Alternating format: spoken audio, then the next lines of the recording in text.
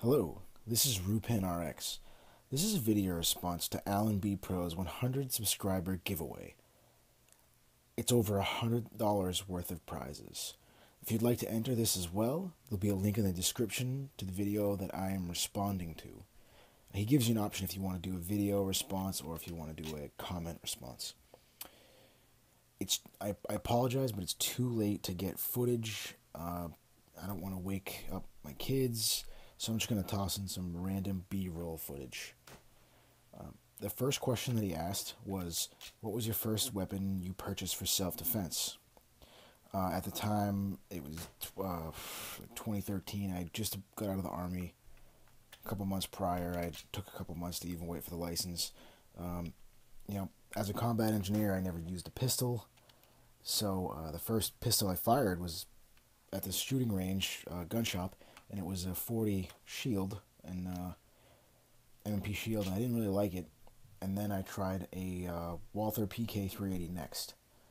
I enjoyed shooting the PK380 at the range, and it was cheaper. I live in a weird state, so I ended up just buying the PK380.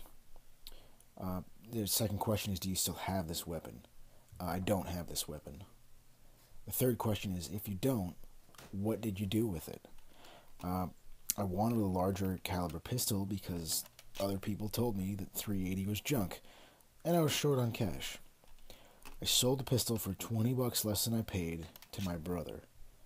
I took him to the range first, and he liked it for the same reasons I originally liked it. I used that money to pick up a Smith & Wesson 6.42 Airweight.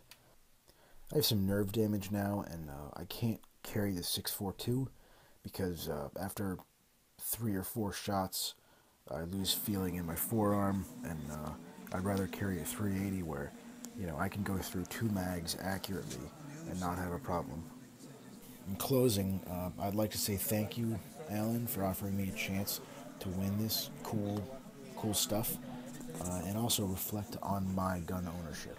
Just like a little reflection. I had to think what I couldn't remember if I bought a PPS or if it was a 6.42, but it was the 6.42. Please check out gunchannels.com. It's like a social media for gun owners. It's a place where you can share your gun and gear content with other like-minded people. There's a lot of different daily shows on Gun Channels, and it's just a very interesting place where you can share lots of good information.